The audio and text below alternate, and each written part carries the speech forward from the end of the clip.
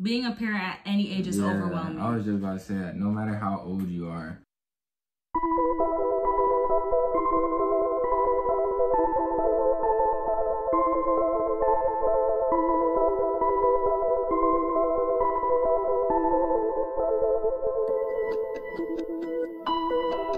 Hey guys, and welcome back on another video. It's Beba and David and Vic. What's up, guys? We are back with a kind of Q&A, kind of about how we went through high school with this boy being inside my stomach, and then how we dealt with it when he was here. Also, you like his pants? NFP, no fingerprint. We're gonna leave the link in the bio. Go check it out. Go support. Go see Zayden on the website. Yes. Let's get to it. You guys asked for this, so. And if we didn't answer your question in this video, just go ahead and leave it in the comments, and we'll be, or DM us and we'll answer it. Yeah, we'll reply to comments. The first question is, did people start rumors? You should already know the answer to that. Yes. People start rumors about everything, especially in high school. Yeah, especially in high school. They make a rumor about anything and everything. The craziest rumor, though, is that Victor wasn't Zayden's dad. And of course, like, high school, that's the main thing that people think, who's the dad? But I was with him since middle school, and I wasn't with anybody other than him. So it was kind of stupid that everybody was asking who's the dad. And a girl even had the nerve to go knock on his door and ask him, tell him, do you know you're not the dad? He would know if he wasn't the dad of his own baby. He was at baseball practice though. But. Are you going to college? If so, what are you majoring in? Yes, we are going to college. We just graduated high school, but we are going to college because nobody's going to make a better life for our son than us, and that is going to college. I am majoring in dental hygienist, and I'm gonna go to be a firefighter. Do you want to have more kids? No, yes. I don't, but he does. Bro. He found stickers. Okay, next question. What activities did you have to drop, like sports or cheer? So, you want to answer this? Because you didn't have to drop yours. Yeah, I didn't have to drop nothing. Bro, get out the way. So, he didn't drop any sports. He went to school all day, and he played baseball during the afternoon, and I stayed home with Zayden. And I had to quit cheer when I was pregnant, but I didn't tell them it was because I was pregnant. I just told them that my grades were failing so I could quit cheer. Yeah, so I just quit cheer, but that was it.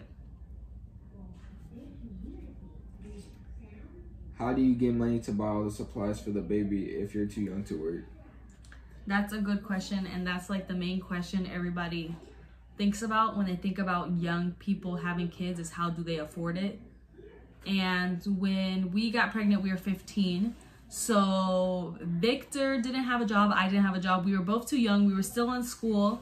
So basically, everything that we had for him was from the baby shower. And our family's like handing us hand-me-downs and stuff. Basically, like a hand-me-down crib. They gave us a crib, and we sanded it down, and we made it a whole new crib. We painted it and made it a whole new. And we got clothes from like Once Upon a Child and stuff, and any little money that he did save up, sometimes we would just buy what we wanted for him. But our baby shower, we did like a registry, and they got everything off the list and more. And we did a diaper raffle. Yeah, so he had diapers until he was 1 year old, and we didn't have to buy diapers. And then when he was 1, we did another diaper raffle, and then by the time he was done with diapers, we were potty training already. Yeah. So we never really had to buy diapers. Yeah, and we were blessed with a big family and a lot of support to where we didn't have to worry about anything. Yeah. But if you guys are young and having a baby and having a baby shower, do the diaper raffle. Yeah. Saves your life. It's not working. How did you manage at such a young age? Was it ever overwhelming? Yes. It was always overwhelming. It's still overwhelming now. Being a parent at any age is overwhelming. I was just about to say that. No matter how old, 25, 35, it's gonna be overwhelming. You can't prepare yourself for something like that. You read all the books, you can do all the things, you just don't actually know what it is until you actually have the baby there and you're doing everything all the time. Plus, like, everyone's gonna parent different because it depends how the baby acts. Yeah. And every baby's not the same. Yeah, all the babies are gonna be different. But it was especially harder for us because we were juggling school, having to find a job, dealing with a new baby. And it was hard on me because, like, we were in the hospital extra time with Zayden because he had to be put in, like, the little incubator thing. And we were in there extra time. So as soon as we left the hospital, he was in school that following week. So we left on, like, a Saturday. And that Monday, he was already back in school. So it was me by myself. Oh, when we left the hospital? Yeah, it was me by myself having to figure out what to do with the little baby that needed my help. And it was just so much for me because he was going back to school, playing baseball. I was seeing all my friends on Snapchat doing everything that they were normally doing. And I felt like I was missing out on everything because I was home with the baby. What was the hardest thing you went through during labor? Well, I pushed for 3 hours and Zayden didn't want to come out. So I was pushing and my epidural failed. So I was feeling everything. And by the time it was time for him to come out, his umbilical cord was wrapped around his neck twice and he wasn't breathing. So if you ever see baby pictures of him when he first came out, he was super purple, and it was because he had, like, no oxygen going to him at all. It took him like 20 minutes to breathe, and there was like so many nurses in the room. It was really scary for me because I didn't know what was going on and I thought he was dead. He wasn't dead, he just wasn't alive yet. It took him time to wake up. And he was in the bathroom throwing up because... I wasn't throwing up. I was about to throw up. I was crying. What about you? What would you have told yourself back then? Enjoy it. I feel like I didn't enjoy it as much as I could. Yeah. And not worry about stuff and, like, everything is gonna, everything of every day, honestly. Everything would have worked out, but we didn't. We were too nervous and Go.